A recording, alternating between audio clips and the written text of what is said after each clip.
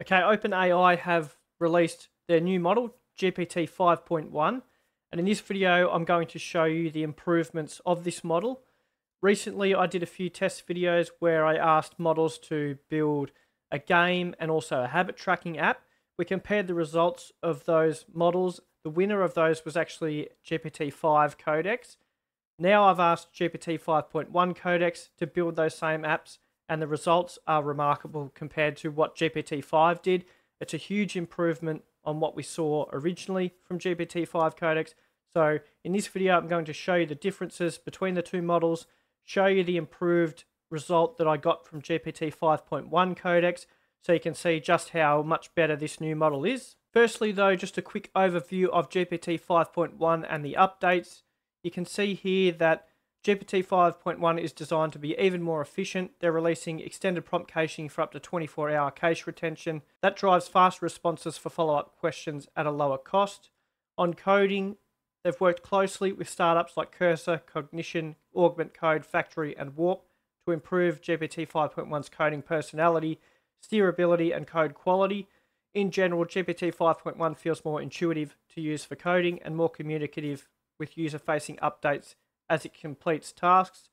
On the few tests I've ran, I have noticed better code quality, and it's one-shotting these apps and games a lot better and a lot higher quality than what GPT-5 Codex did. So it looks like a big improvement on the surface from the few tests I have run. And we can see here that GPT 5.1 also spends less time on easy tasks and more time on hard tasks. So it's better for token management. It's going to spend less tokens on the easy tasks and attribute more tokens to those more difficult tasks. And we can see that outlined here. GPT-5 uses roughly 250 tokens for the same task. GPT 5.1 will now only use about 50 tokens for that same task and do it a lot quicker, 2 seconds rather than 10 seconds. And we can see further here on coding, GPT 5.1 builds on GPT-5's coding capabilities with a more steerable coding personality, less overthinking, improved code quality, better user-targeted update messages during sequences of tool calls, and more functional front-end designs, especially at low reasoning effort. On simpler coding tasks like quick code edits, GPT 5.1's faster speed makes it easier to iterate back and forth. GPT 5.1's faster speeds on simple tasks don't degrade performance on difficult tasks. On SWE Bench Verified, GPT 5.1 works even longer than GPT-5 and reaches 76.3% in accuracy. We can see that outlined in this graph below. It will think longer and spend more tokens on some of those difficult tasks, but the accuracy of the response is a lot better. We can see GPT-5 Codex High was getting around 73% accuracy with around 10,000 tokens. The upgrade here is that we're now getting 76% accuracy with about 18,681 tokens. An increase from 73% to 76% accuracy might not seem like a lot, but it is a big difference, especially with these coding tasks. And you'll see with the results we got with the habit tracker test and the avoid the box game that we asked GPT 5.1 Codex to build, the result and the difference is massive. So it's a really exciting update, and let's now dive into those apps and we'll see how they did. So let's now jump over and have a look at the habit tracker app. We'll start with the one that GPT-5 Codex built, and then I'll show you the difference in the one that GPT 5.1 has built. Firstly, here is the habit tracker app that GPT-5 Codex built. I recently published a video where I did a speed test with 4 models. We tested Claude Sonnet 4.5, GPT-5 Codex, Grok Code, and Cursor's new model Composer, and asked each model to build a habit tracker app. I'll link the video in the description below and on this video in the top corner. So if you want to check out that full test and see exactly what we did for all 4 models, in that case, you can check out that video. For this video, this is the GPT-5 Codex version that was built. I'll show you quickly how it did with the build, and then I'll jump over and show you the 5.1 version and the differences that were very obvious when I tested both. The prompts I used were very similar for both. The only difference is that for the GPT-5 Codex one, I actually did a couple of follow-up prompts to fix a few bugs. So it's actually had more of a chance in this case to get to this point.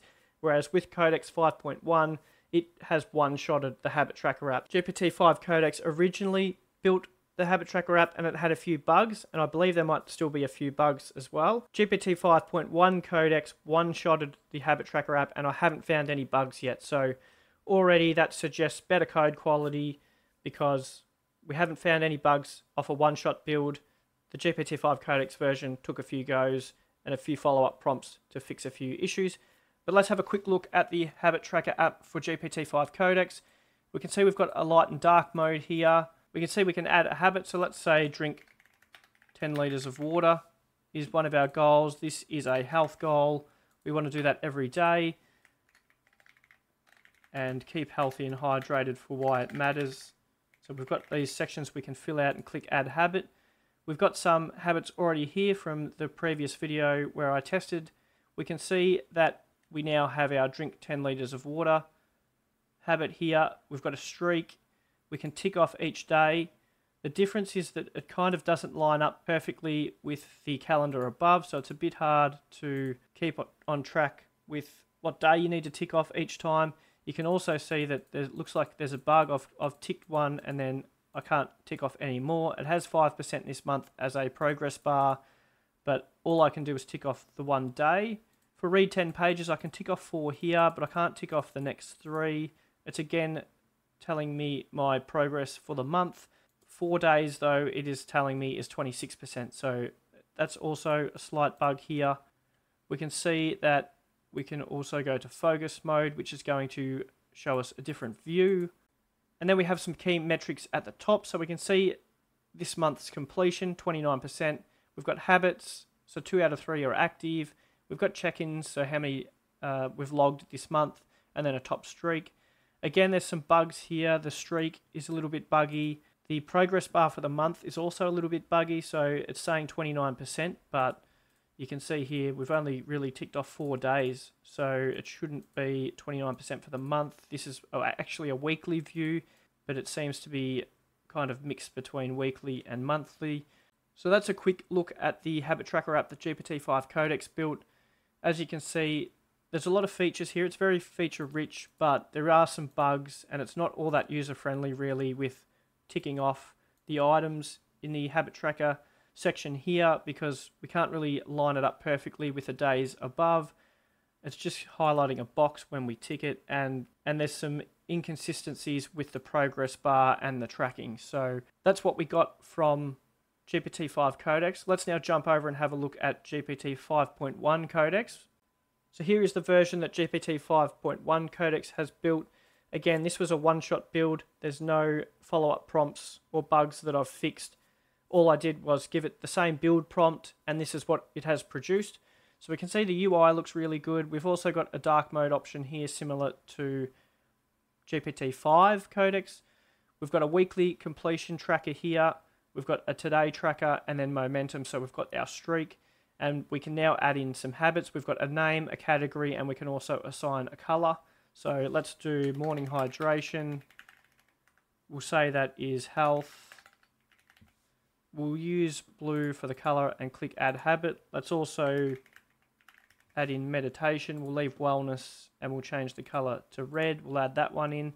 So we've now got 2 habits. If we scroll down, it's now a much better outlay in terms of our individual habits and how we can track them. We've got actual days assigned to each box here that we can tick off, as opposed to the GPT-5 Codex version, which just had an empty box and we had to try and line it up with a date that was above, and it was kind of hard to know what was going on. It's a lot clearer here in this version. We've got Thursday, for example, and if we hover over that, we can also see the date, November 13. We can tick that to tick it off, and then the progress bar updates to 14%, so we can see that that is accurate in terms of the weekly progression. 14% lines up with 1 out of the 7 days. If we tick Thursday off for both, we can then scroll up. We can see that weekly completion is accurate. It's saying 14%. We've ticked off 2 out of 14 habits. Today says 0 out of 2, probably because it's not seeing Thursday as today. It's seeing Wednesday here, which is November 19, which is accurate. Today is November 19. So it is accurately updating today once I tick off Wednesday, November 19. So if we scroll up to the top, we can see now with the extra ones I've ticked off, I've completed everything for meditation, and I've ticked off today and last week's for hydration. If we scroll up, we can see weekly completion is accurate, 64%, 9 out of 14 have been ticked off. We're 2 out of 2 for today, 100%, and then momentum, 7 days for meditation. We've done 7 in a row there. If I tick off the rest for hydration, that would also update that. So if we remove today, that should change to morning hydration as the streak of 7 days. Weekly completion again is updating at 93%. Today is now 1 out of 2 because I've unticked meditation. So you can see this is a clear improvement on GPT-5 Codex. It's much easier to see exactly what days need to be ticked off with the way this is outlined. The UI, I think, is also an improvement. I like the way that it's laid out with these clear boxes here for each section. The progress trackers are also accurate.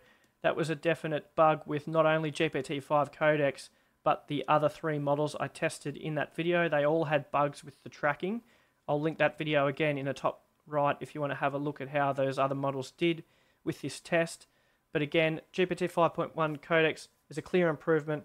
It's done much better with the UI and the layout and the functionality from just a one-shot build. Let's now jump across and have a look at the game I asked GPT-5 Codex to build, and we'll compare that to the game that GPT 5.1 Codex has built. So here is the Avoid the Box game that GPT-5 Codex built. For context, I recorded a video recently where I compared GPT-5 Codex to GLM 4.6 and tested them both on building an Avoid the Box game. I'll link that video in the description in the top right corner if you want to check that out to see the full process of how I prompted both models to get to this point. For this video, we will review the GPT-5 Codex version, which you can see on screen, and we'll compare that to the version that GPT 5.1 Codex built. Again, for further context, the prompt that I gave GPT 5.1 Codex was the exact same as what I gave to GPT-5 Codex. The only difference has been that I did follow-up prompt and correct a few bugs in the GPT-5 Codex version to get it to this point, whereas the GPT 5.1 version one-shotted the build and I haven't found any bugs yet. So that's another notable call out on GPT 5.1 Codex. Not only has it, in my opinion, created a better version of the game, but it one-shotted it without any bugs as opposed to GPT-5 Codex, which needed some prompting to fix a few issues. Let's now test the game. So I'll hit begin night shift and that will start the game. You can see we've got the boxes falling from above and we can control the character with left and right to avoid the objects. I can't remember if the small ones are power-ups or not. I think they are objects, so I'll avoid them just for the moment. We can see we've got kind of a background graphic and then they're starting to get a bit quicker, but they're just falling straight down. I'll try this yellow one. It is a shield, so that is a power-up. So we can use those power-ups. You can see I've got a shield now around the character. The objects are getting quicker, but there's no extra ones really. That doesn't seem to be more coming down to make it more difficult. And that's the end of the game. So that's an example of the GPT-5 Codex version. We can see there that it is a working game. The differences, I think, with GPT 5.1, which I'll show you shortly, is the graphics and UI, I think, is an improvement, as well as the fact that it one-shotted the build. If we click run it back, that starts the game again. So that is a look at the GPT-5 Codex version. And here we have the GPT 5.1 Codex version. In my opinion, straight away, the UI is an improvement. I like that we have the full background here that includes the game background as opposed to just a color background. And then this box here that we can see that says avoid the box and has our start button is a lot nicer. If we flick back to the GPT-5 Codex version, we can see it's just got the color background and then this box, whereas I think the GPT 5.1 Codex version is a definite improvement. We can hit start run to start the game and test it out. We can see the objects falling from the sky. We can see there's some flashing happening on the background, sort of like a lightning effect to add visually to the game. We can also see top left we have a wind indicator, and that's causing the objects to go left and right. So that's also a feature and a mechanism that's included in the GPT 5.1 version, whereas GPT-5 only had the objects falling straight down. Whereas there's an extra element here where they're moving left to right. There are power-ups you can see I'm picking up that slows things down. There's a lot more objects falling here in this version. and I've hit one of them there to end the game. So that's a look at the 5.1 Codex version. Visually an improvement. We've got some added mechanisms that make the game a bit more engaging. Might not be a massive difference at first glance, but again, when you consider the fact that this was a one-shot build compared to GPT-5 Codex, which had bugs I needed to prompt and fix, it's an impressive result and a big improvement on the GPT-5 model. We can see here, off one prompt, it has built a functioning, interesting game. So another example of the improvement that we are seeing from GPT 5.1 Codex. So I hope you enjoyed that look at GPT 5.1 Codex. This will definitely be the model that I use the most moving forward. I'm also going to record a video on GPT 5.1 Codex versus Google's new model Gemini 3 Pro. It's recently been released and is getting a lot of hype, so I'm going to compare those two to see how they stack up against each other. If you want to see that video, make sure you subscribe, and thanks for watching.